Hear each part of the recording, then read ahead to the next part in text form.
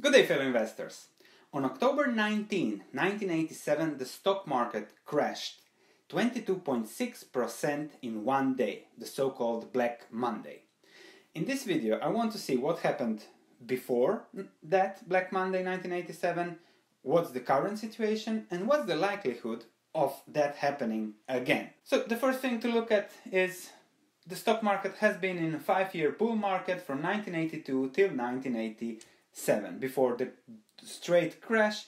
After the crash it traded a bit sideways and then it surged 10 times till today. So from a historical perspective, this big drop here is just tiny on the long-term chart.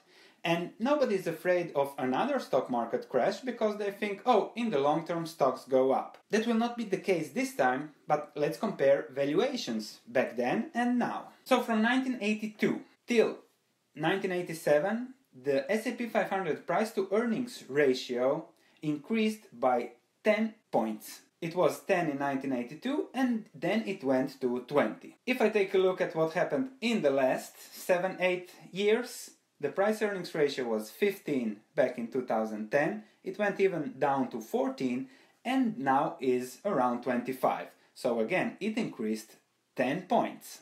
One of the reasons for the drop was high valuations, which made a lot of investors protect themselves. And that was the start of electronic trading, and a lot of them set out stop losses. A stop losses is a triggered sale that triggers itself when a stock price drops below a certain level. So when a stock price is at 80, it drops below 70, you automatically sell it. When you do it for yourself, that's a good thing, because that's rational to protect yourself. But when everybody does it, it becomes an irrational thing, and then you have a flash crash like it happened in 1987 or in 2011. So for now we have a bull market of 5 and 7 years, 8 years. We have valuations going up, so everything looks the same. Let's see what is the Fed doing now and what had the Fed been doing in 1987. So just before the crash, the Fed was raising rates slowly by about a year and a half. What is happening now? The Fed has been raising rates slowly for a year and a half. So we have seen three things that are very similar. On top of it, everybody now is very complacent. Everybody thinks stocks can just go up, and if something turns, if there is a shock, a crash, I will start selling. However, if everybody thinks like that, the next bear market or bear market, whatever you prefer, will be huge because nobody thinks about selling. However, when people will panic, when those stop losses that are there programmed already will trigger themselves one after the other. In 1987, people called their brokers, they wouldn't reply, because they were crowded with selling orders. So many investors weren't able to sell their stocks and the stock market crashed 22%.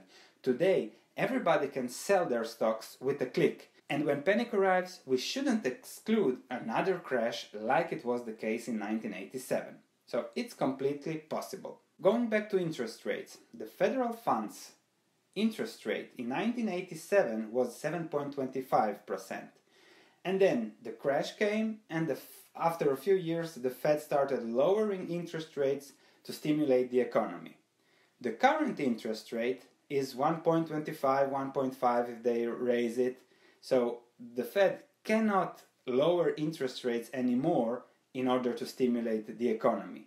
Therefore, yes, the stock market recovered in the 1990s, but don't bet on that happening again in the next decade if there is a crash, because the main reason behind stocks going up are interest rates. So don't bet on index funds, as always, bet on good investments, bet on great stocks that will do well in whatever environment, and always keep an all-weather portfolio in your mind. Something also very interesting is that October 2007, so 10 years ago, was when the S&P 500 reached new highs, as it is reaching high. Perhaps October is a bad month for investing. However, it's a good month to think about our portfolio. Now, okay, the risks are there. A crash can happen anytime, however, nobody knows when.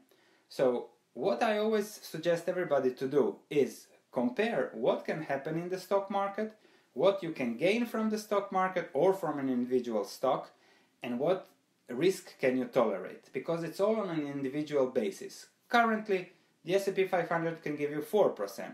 We have discussed many stocks that will give returns above 10%.